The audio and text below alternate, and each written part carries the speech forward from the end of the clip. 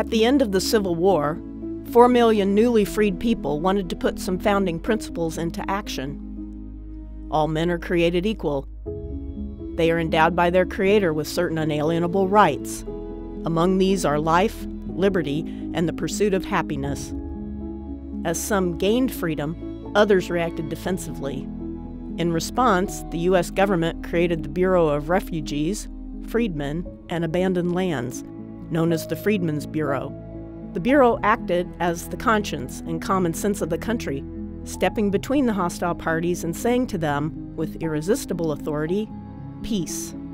Some veterans of the U.S. colored troops used their honorable military service to secure loans from the Freedmen's Savings and Trust Company.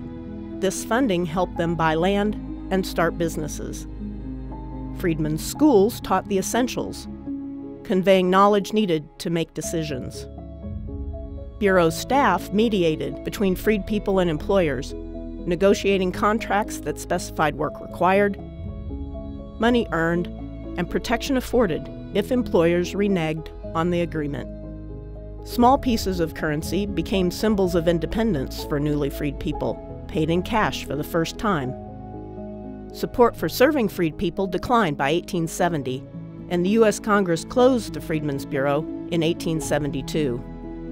Bureau Director, Brigadier General Oliver Otis Howard, lamented that the Freedom Project had fallen short.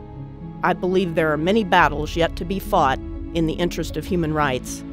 There are wrongs that must be righted, noble deeds that must be done. Such work can inspire those committed to opening the American experiment to all.